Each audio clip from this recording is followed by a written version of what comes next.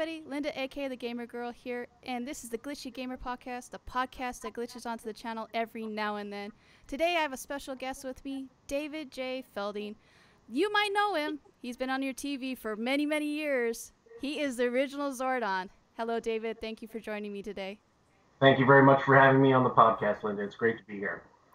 So, David, we got to hear some of the cast members beforehand talk about their experiencing with the audition, how they heard about the show.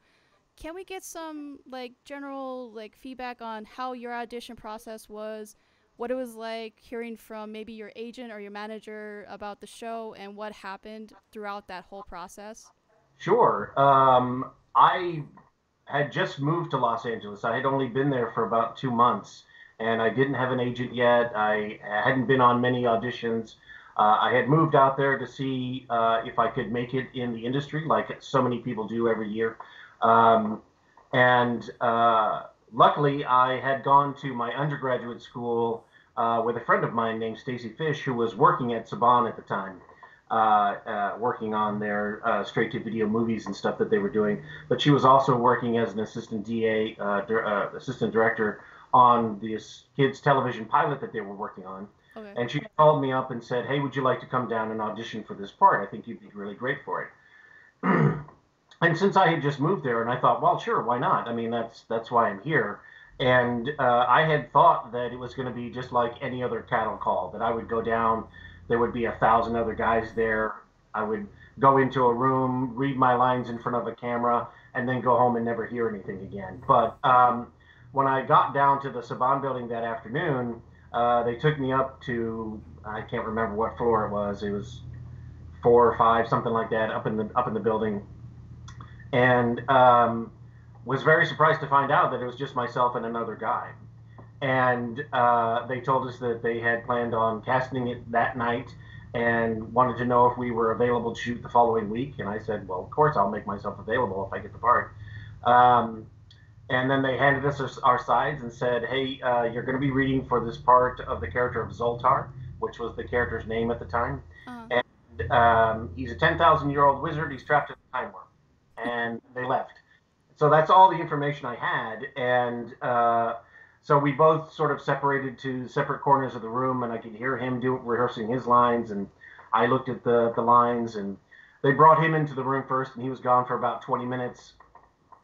And then he came out, and they brought me in, and I met the director, the producers, some of the studio heads. I met the original cast. They were all sitting on the front row, and they had me stand up on a table and read the lines. And I had heard the other gentleman previously who had been rehearsing, and he had a very different take on the character than what I had. And he had pitched his voice up higher, and it was very kind of squeaky a little bit. And I thought, well, that really doesn't speak to me of a mentor type character. So I went the opposite direction. I went very deep, and I ended up using the voice that pretty much is the same voice that I ended up using in the show. And after I had read through the main monologue, I remember Austin St. John turning to everybody and going, well, I think we found our Zoltar. And I thanked everybody, and I went home, and a couple hours later I got the phone call, and I got the job. So that's how that went.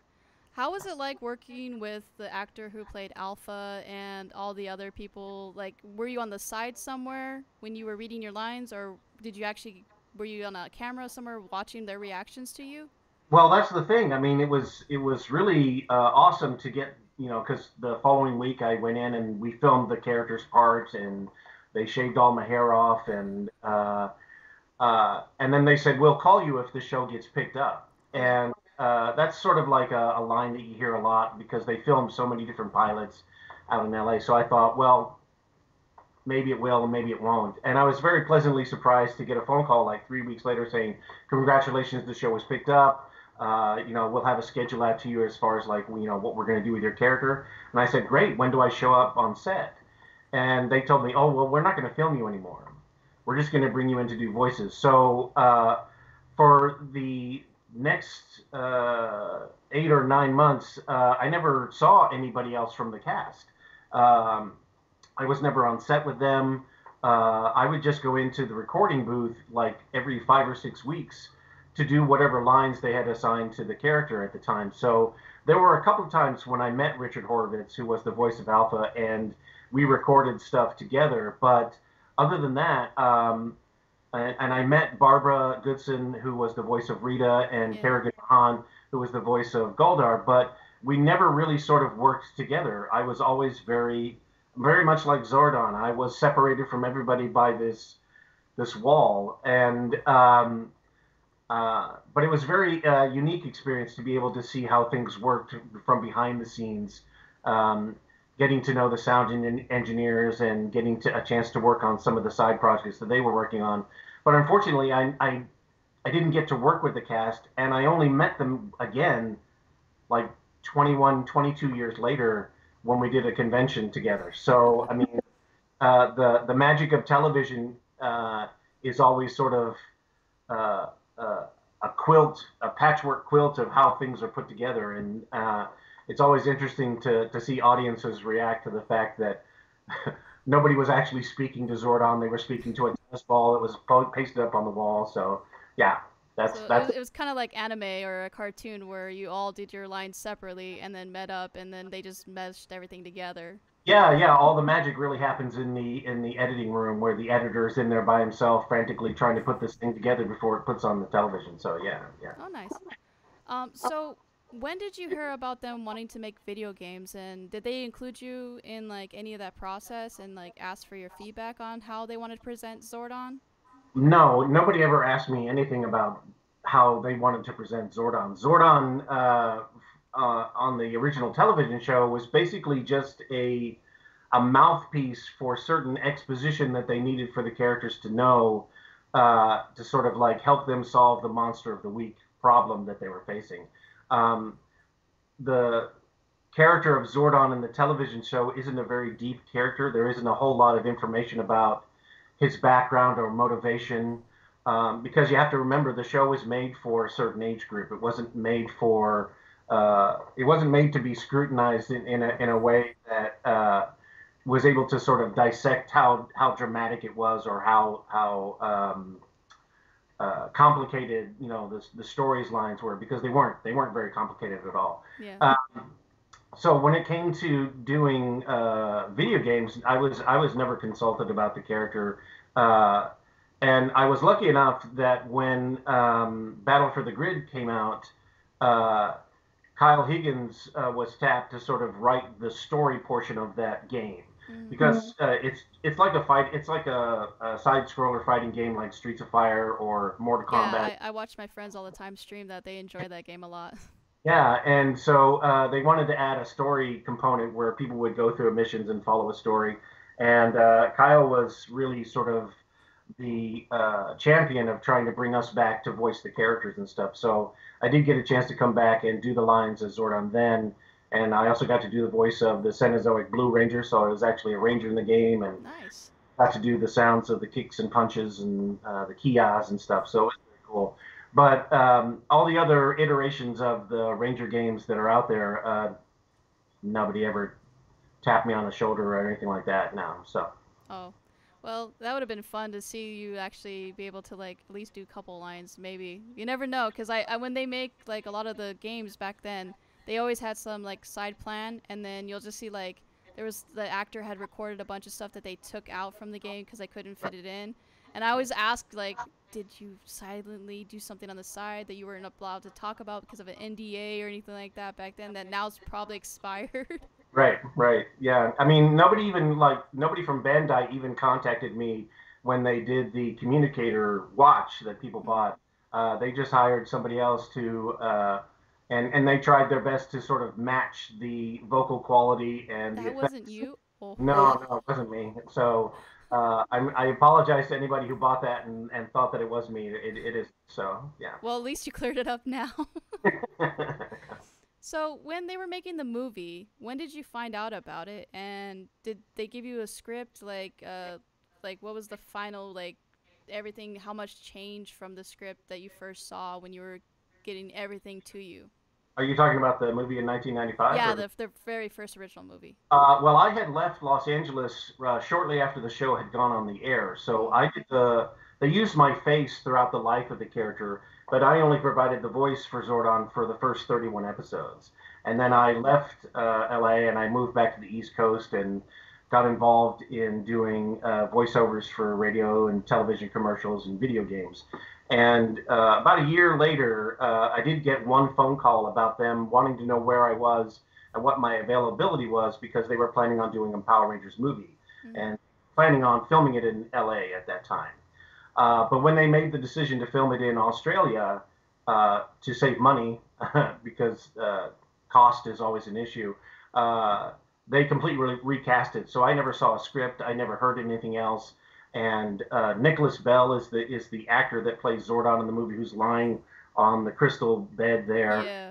And I believe Robert Manahan was still doing the voice of Zordon at that point. So I think he was providing the vocals for when you see Zordon in the power chamber before Ivan Ooze, busts everything up.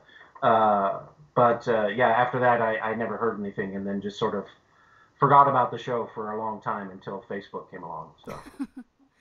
So when you were starting out conventions, what made you want to start going to seeing everybody, and why do you still do conventions to this day? Well, I when Facebook first arrived on the scene around 2010, 2011, I would get an odd message here and there from somebody I didn't know who was wanting to know if I was the actor who played Zordon on the Power Rangers. And of course, up to that point, that little story was just a great little anecdote that I could tell people at parties. And like, yeah, yeah, I was on a kids' television show, and I really hadn't paid much attention to it. And so, through the magic of the internet, I was able to figure out that, oh wow, this show is still around. People still watch it. It's still a big deal.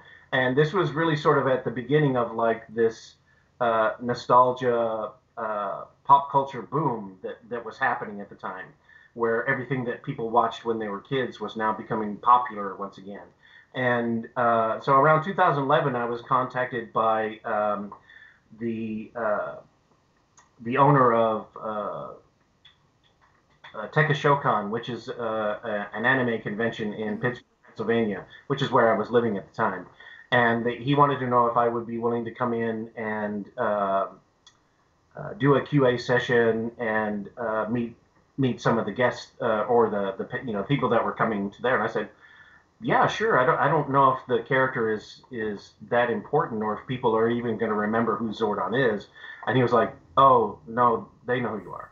And I was like, okay, well, I really had no idea what to expect. And that was the first time where I sat up on a stage in front of an audience full of people and really understood how powerful that show was for a lot of people. And I heard a lot of stories about people who were latchkey kids who would come home and their parents were still at work and they didn't have anything to do except to have this show to watch that kept them grounded, or they came from a broken home where they lived with one parent or the other, and they had a lot of sadness in their life, and the show was a beacon for them to sort of latch onto, and the character of Zordon really was someone that they looked up to give them some advice about how to get through things, and because the show was a very positive message type show, they were always thanking me for being there for them, and that was like the first time that I was really sort of blown away by how many people had actually been touched by this little show that I did. And it wasn't until 2014, 3 years later, where I got invited to Power Morphicon for the first time, which is held every 2 years out in Pasadena, California. And Scott Zillner, who runs that show, had messaged me saying we would love to bring up, if you would come to Power Morphicon this year. And I said I'd love to. I just don't know if can afford to fly out there and put myself up in a hotel for 3 days. He goes, no, no, we'll take care of that. And that was sort of like my first sort of, oh wow, I'm kind of being treated different than. Yeah, like Yeah, I hate to use the word celebrity because I really don't think of myself as a celebrity. I consider myself to be extremely lucky to be in the right place at the right time, to be a part of this thing that blew up. And it's always a very humbling experience to be asked to go anywhere, because um, I always felt that my contribution to the show seemed so small to me, that they only filmed me for one day, and then that I would go in and do a few lines every 5 or 6 weeks, uh, but not really sort of realizing the the larger impact of all that stuff put together. And that was the first year that I reconnected with Austin and David Yost and Walter Jones and a number of the other members of the cast, and everybody remembered who I was. I didn't have to introduce myself to anybody. People came up to me to talk to me, and so it was like being welcomed home with open arms, and that was like a really really special feeling. So the reason I do conventions is to meet uh, people that love the show, that want to share their stories with me, and I do it because I want to thank them for allowing us to be a part of their childhood, for coming into their homes, and just sort of like be able to give back something to them that they gave to all of us. So that's the reason that I do conventions. Nice. If they were to ask for a reboot, would you go in and read a Zordon again? Yeah, I would love to. I have no idea what Hasbro has in mind for the future for the franchise. I know that they're doing Dino Fury right now, Mm. and the middle of that. So I have no idea. But if I were to be asked, sure, I would love to do that. Uh, the character has a very special place in my heart, and after reading all the stuff that Boom Comics did, what Kyle and Ryan Parrott and all the artists that worked on those books did, and how they filled in a lot of the blanks for Zordon's background and why he does what he does. It's really great to see that the character is still very much alive and well here in 2021. So yeah, if I was asked, of course I would go back. Yeah. Did they even ask you for the new movie? Did they talk to Oh, you at all about, like, maybe? no, No?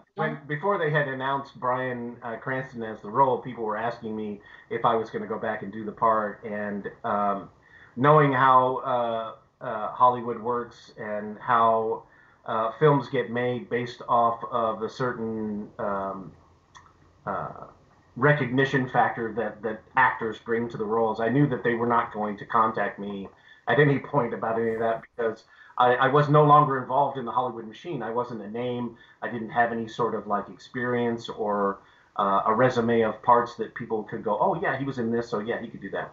Um, I understood how it worked, and I was very excited when they announced Bryan as the part, because that meant that my chances of meeting him jumped up 50%, because You could be there at a might be a convention one chance. day. Yeah, there would be a convention we'd be able to meet. And Bryan is awesome. And I know Bryan did voices for some of the monsters on the show at the same time I did. And so we had that sort of like we missed each other in the halls kind of moment. But nah, nobody ever contacted me about that. I never expected them to. And when I saw the movie in the theater, it was very strange to be sitting there and hearing the name Zordon over and over, and nobody was looking at me. So I mean, it was very strange, but I thought it was great. Yeah.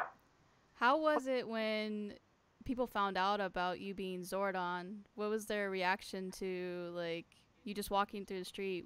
What was it like first time somebody recognized you? Well, outside of convention, nobody recognizes me. So No? it's kind of great to have that sort of anonymity where I can go where I want to, and go into a restaurant and nobody recognizes me, and so that's nice. When I attended New York Comic Con a couple of years ago, that was the only time that somebody actually yelled at me on the street and said, "Hey, it's Zordon." I'm like, "How the heck do you know who I am?" And but once they see me in the convention hall or walking, through the green room or the lunch space, that's when I get people calling my name and stuff. But other than that, nobody knows who I am. Well, I don't want to take any more time. Is there any projects that are coming up that you want everybody to know about? Sure. Well, I'm a writer these days, and I have a book series called the Lincoln Bright novels, which are out. The first one is called Glims, and you can purchase that on Barnes and Noble and Amazon. The second novel, Gaunts, launches this July, and I am in the middle of writing the third book right now. I also have an author page up on Amazon.com. If you just type in my name, my author page should come up, and you can see the other books that I've written and the anthologies that I have stories in. But other than that, that's the only thing that I have going right now. So.